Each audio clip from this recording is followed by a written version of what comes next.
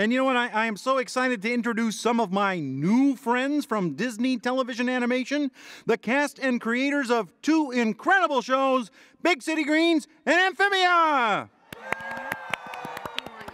We've got Big City Greens is a show about a country family that follows the Green family. They move from the country to the big city. We follow Cricket Green, who is a mischievous and curious little boy, actually voiced by my brother, Chris Houghton, right here. Hello, everybody. All right. Good to see you.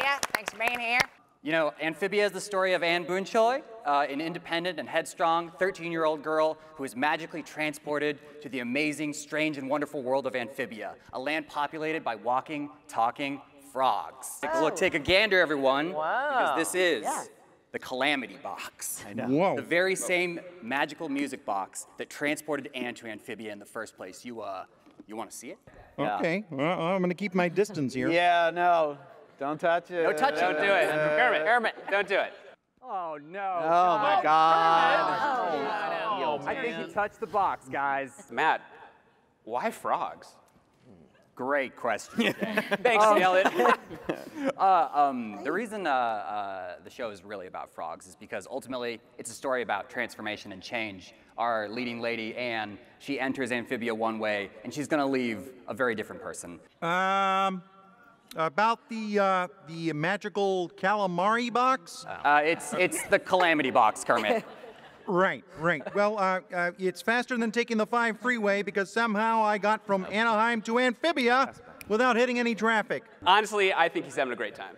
$1 million question for you. Where do these characters come from? Is there any real-life inspiration that you draw from? Yeah, so Big City Greens is is based on our lives. We grew up in a very small country town, dirt roads and farms and cornfields all around us. And then we moved to Los Angeles, which has none of those things. No. And is very different. And we thought we wanted to take that scenario, but put in people that we kind of knew and grew up with to inspire who these characters are. Hi-ho, Kermit again. Oh. So I found my way out of Amphibia and out of the frog-eating moth. And but now it looks like I've wandered into. Yeah, you're in Big City, Kermit. Yeah. Oh, yes, I am. You know, it looks kind of big and kind of cool and friendly-like. Yeah, it's sure great to see all the sights here in Big City. Let's see. You know what? Maybe I'm gonna go visit the Statue of Responsibility, or maybe swing over to the Silverway Bridge and maybe grab a tea from Big Coffee. You know, I work part-time as a tea-drinking meme, you know. Ladies and gentlemen, what a great surprise. Please welcome my good friend, actor, director, writer, and the executive producer and star of Blackish, Lawrence Fishburne.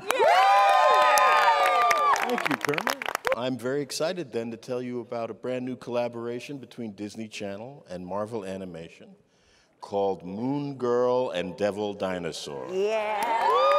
Have a great Expo, everybody.